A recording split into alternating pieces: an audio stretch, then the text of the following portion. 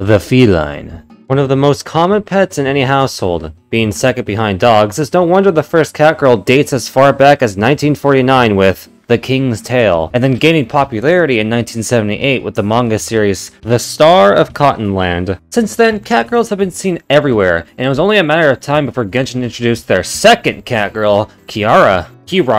I want to say Kiara so bad, but it's Kirara. As a matter of fact, it's quite surprising that a gacha game only has 2 Catgirls. I'm sure they would have sold quite well after all. And as someone who loves cats and girls, today I raise an important question.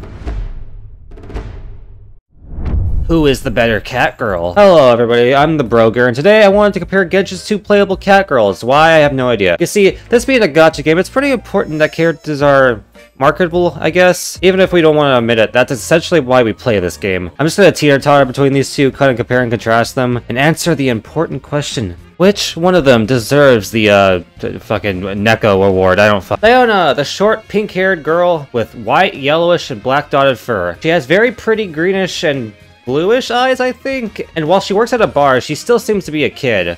Or a kitten, I guess. And I say this because of her very, childish outlook on the world. Kirara, on the other hand, is an average human-sized female with dirty blonde hair and dark gray fur. Her demon cat eyes are emerald green, and she has 2 tails, but for whatever reason, her ears are fake! I still don't know why they made a Catgirl replicate ears instead of just, I don't know, having cat ears? Maybe there's some, yokai lore here, but Yai has kitsune ears, so I honestly have no idea. Diona comes from the family of the cat-slaying bloodline, which essentially is just a family of people with feline features, such as cat ears, a tail, and night vision. In her name card, it implies that the cause of this was some ancient prank played by a certain someone. I can only assume that this was Alice, Klee's mother, as the cat-slaying bloodline extends as far back as 300 years ago, and Alice is at least 500 years old as far as we know. Now, Kirara is a Nekomata. I wish I could say more, but for now, at least, that's all we've got to go on. I mean, she's a yokai, yeah, but at least in her story, she was kind of just born and then went on about her life, you know, with her granny or whatever. Now, how well do they fit into, the cat stereotype, I guess? Well, Diona, I'd say she very much fits into the stereotype. She doesn't really like people all that much, save for her owner, which in this case is just her dad. And even then, she bosses him around like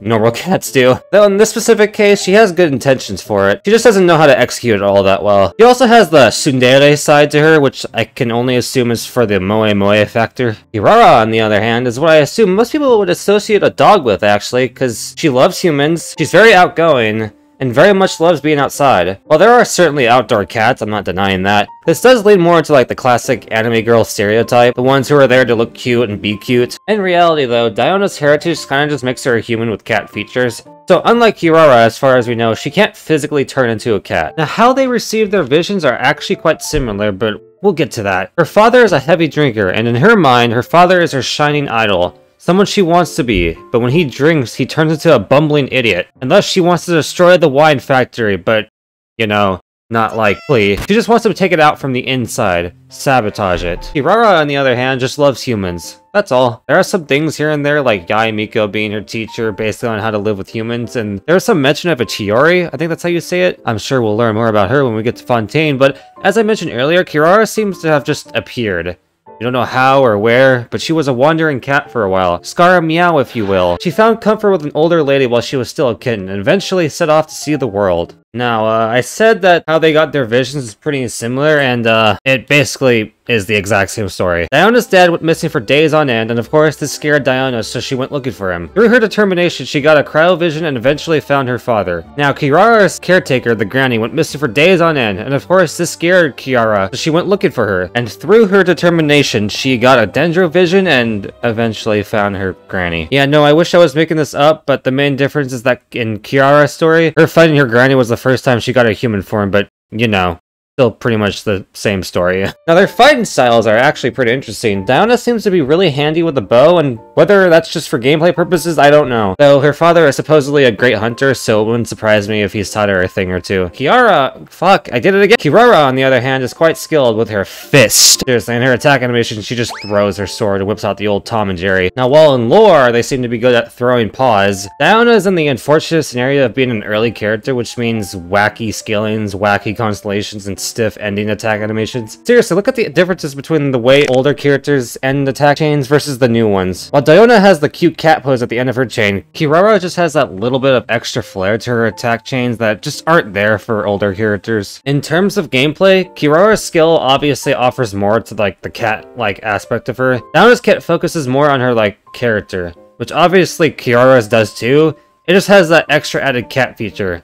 Well, that and a fucking nuke. Now, I don't stop there, as we see in their idols. Diona's are very simplistic displays of cat-like behavior, as in cleaning herself and stretching, as we know, like cats do. Kirara's idols, however, are a bit weird. Don't get me wrong, I understand. I think her first one is her looking around excitedly because, again, she loves the outside world, and then kawaii anime pose. Then her second one is what I can only assume is her admiring her box, which, you know, cat stereotyping. Damn Hoyoverse and their stereotypes. Now, if I had to pick who would better fit the role of Catgirl, I think the obvious choice is Kirara.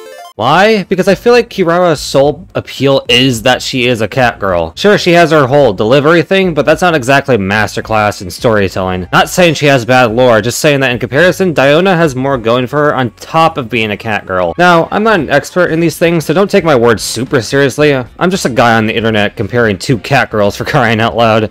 And, why did I spend 6 minutes talking about two Catgirls? I don't know.